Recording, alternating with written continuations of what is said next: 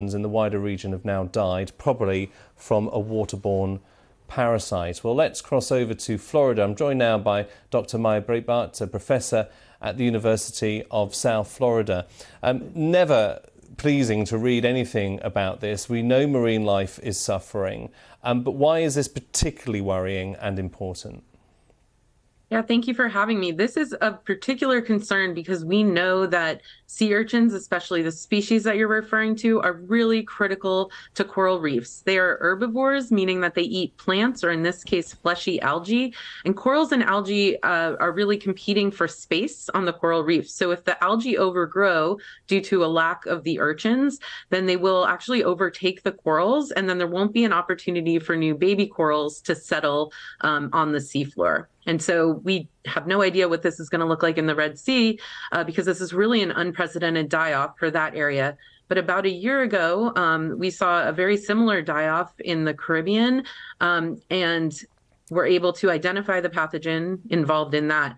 In the Caribbean, there was a die-off in the early 80s that really devastated the coral reefs and caused this phase shift from coral-dominated ecosystems to algal-dominated ecosystems. So historically, at least, this is something that could cause major ecosystem effects. Why is this happening? That is a wonderful question. Is it climate change? Is it the temperatures of the sea that are producing algae?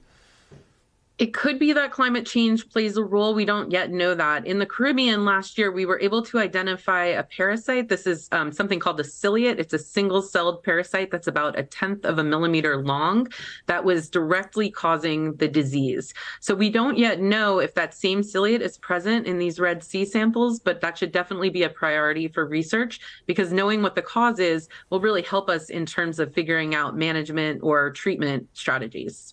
Okay, and what are the immediate solutions? Is there anything that can be done? The immediate solutions are definitely harder than the long-term solutions. So we can do our best to try to prevent the spread, which really involves monitoring of all the affected regions. And so the more scientists that can be involved as collaborators to monitor their local areas would be very important. That'll help us also understand how it's potentially spreading from location to location. Given the speed and the large geographic range, I think shipping, so boats are definitely a possibility, but it's also possible that the pathogen can be moved via seabirds or through people's dive gear, for example.